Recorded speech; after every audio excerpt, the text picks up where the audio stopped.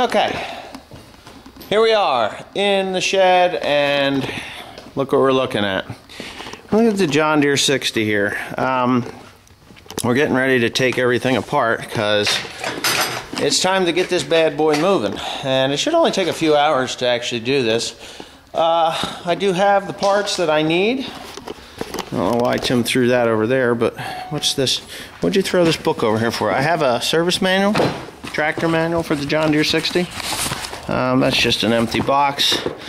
I got everything that I really need, including the emblem for the front there, is all here. I got gauges. This is all just dusty stuff. There's a couple of things in there. The new clutch cover, the connecting rod that I needed so badly, and these parts here that I didn't need so badly, but Tim felt that I did, because you can see how bent up they are. But anyways, got the new parts there, so got the clutch pieces there, the flywheel. There's the old bearings out of the old connecting rod.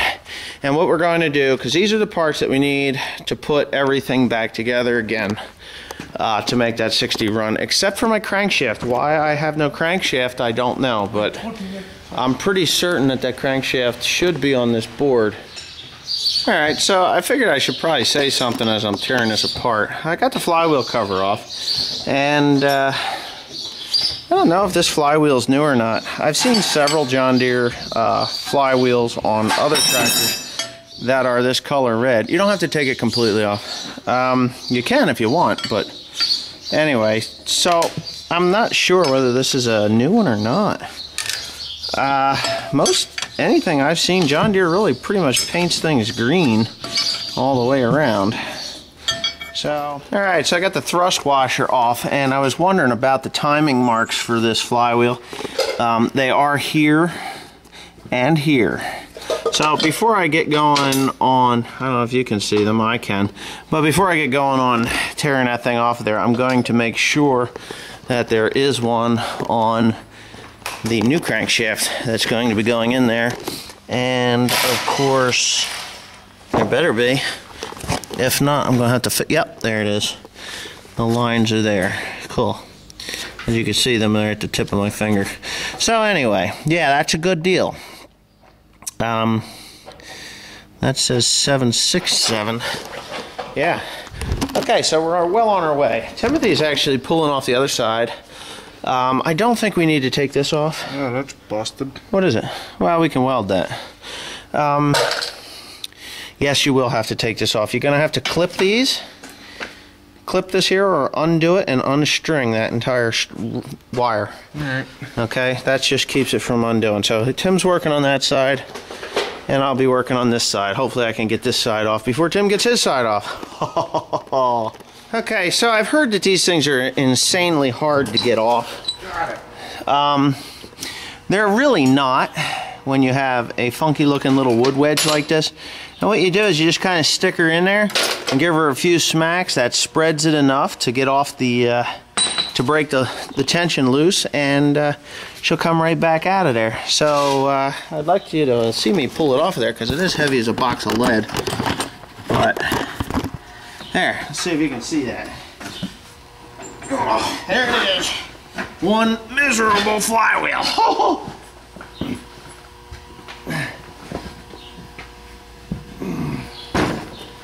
Okay, hopefully you saw that. Oh, what the heck is this? I'm recording and doing other stuff. Okay. Oh yeah, you can see that the seal... Oh, look at that, there's a pin there. Got some wear on my teeth. What the hell does that go into? Well, that's from the starter. If you try to... Yeah, that's just from the starter engaging the ring gear. But anyways, you can see that there's a leak in the seal, so we won't have to worry about that because I got a new one in the Felpro seal kit. Okay, so we got that flywheel off of there. Now I've got this loosened up. This is the main bearing housing. I have new ones over there. Well, new, kind of new. I have to actually take this part off. Tim is putting the brake drum back on, by the way. Yeah, I think I gotta pull that off there and take that seal packing and all that crap out of there. Yeah, shouldn't be too big of a deal, I don't think. Maybe I'll just slide the whole thing as one piece off and then deal with that later. But anyways, that's what I'll show you that when I get it. Tim, what kind of disease do you have? What is that disease? Tim? What do you call that disease? Heart and ass disease. And heart and ass disease is what? Sitting on your ass too much. Yeah, ain't got the heart to get off your ass. Heart and ass disease. Anyways, what Tim's doing, actually Tim's doing quite well. Tim is taking the brake drum off, brake housing, that whole thing. You have to do that in order to get the drive gear assembly out of there. So yeah, he's working diligently. Just don't break my lever when you're done there. Get it off yet? No? So anyways, Tim's doing that. Come on, man. I'm waiting. What do you got? Got it? You got it? Wait. What? Wait's what broke the wagon. How close are you? So close you can feel it? I want to see you pull this thing off of here. It's like this yeah, dramatic moment. The climax to the video when Tim pulls off the brake drum. This is the brake drum, the brake housing. Well, the brake drum, housing, gear crap, all that stuff that's in there. John Deere ingenuity. Get your shoelaces wrapped around that bad boy. Woohoo! I'll bet you snap your shoelace right off. What do you think, huh? Alright, let's see you pull it off. Come on, muscles. There it is. Oh, careful, careful. Oh, look at that. Would you look at that? Look at that. That's where the oil slings up and then runs down and lubricates that crazy thing. But anyways, put her in a special spot. Well, you have to have an in and an out. Right? Yes. Okay, go ahead. Put her in a special spot. Get it out of my hair. Somebody's had this apart not that long ago. Yeah. So anyways, what Tim's going to do is... I actually have the new bushing for in this clutch lever. But what Tim's going to do is he's going to pull all these bolts out of here. And what we're going to... Me and him will very gently... Hey, you can see the differential. What? You can see the differential. I know. See? Now you just took it out of timing. Look what you did. Now it's all out of timing. Oh, shit. Anyway, this is what I'm kind of worried about, is the timing on this. This is just the... No, this is just the driver gear. We're not even going to worry about that. There's no timing involved there that I know of. Yeah, there's a snap ring here. That'll have to come off. I believe that'll have to come off of there. And that whole thing should come out of there without... This whole thing, I can leave that gear on there. Yeah, go ahead and pull all that cover stuff off of there, and we'll be right back to it. Okay, so back to my side over here. I've got this thing loose. The only thing that's... Here, see this? Seen my extension? Yeah, I saw it yesterday. No, so anyways, this is all I've got to do here now is just wait for Tim. Because Tim's like having issues over there. But anyways, yep, we'll get back to it in a minute. Alright, so anyways, Tim's got this thing all pretty well apart. I'm going to have heart and ass disease too. All we have to do now is actually remove this. This here, nut. This housing should come off. And then, yeah, once we get the housing off of there, then we got to remove this big one. And this gear. And then the main bearing is behind that. So once we get that apart, then we should all be ready to rock and roll. So this will all come off, that'll all come off. Then I should be able to oh, fart, man, that hurt right in the face. You know what? You gotta watch these lights too. Damn. Anyways, I could probably do this while Tim's over there, and that is, well, maybe I'll just leave that go. The piston, I think the piston, oh, that's all the way forward. God, I'm hoping I can remove that. And but anyways, we'll figure out what we got, because I got to take this piston has to come completely out, or maybe not completely out, but out far enough that I can get to that rod, the wrist pin, and then I can put the new one in. If not, then I got to pull the head, and I'm not really looking forward to pulling that head, but I'll do it. It doesn't matter. So anyways, Tim, hurry up and eat that so we can get this thing apart. So I'm going to start chiseling away on that thing, that capsule nut, to get that off. Alright, so we got that cover off of there. That came off pretty easy. Hopefully they gave me the right gaskets. I mean, I paid $200 some for the gasket kit. But anyway, Tim right now is pulling these wires off of here so we can... Hey, you got to take the wire completely out of there, you. I can't get it to bend. Cut it. You can't just flail that wire around in there. You'll bend this thing there. Alright, so yeah, he's going to take that off, and this is the rear main bearing, or the main bearing, one of them. The right side main bearing, which I have a new one of these too. Yeah, what else was I going to say? Yeah, so that's what we're working on. We're just trying to get that stuff out of there, and we'll have this crankshaft out of here in no time at all. Right, Tim? Right. Just say right. Right, Dad? Yes. Yeah. Okay. We are doing well, me and Tim here, right? Yes. We have a great big hole. Hey, Tim, where are you? Oh, you're on the other side of a John Deere tractor. We can see right through it. Anybody wants to see what the inside of a 321 cubic inch 2-cylinder engine looks like? There it is. Here. Anybody? That's cool.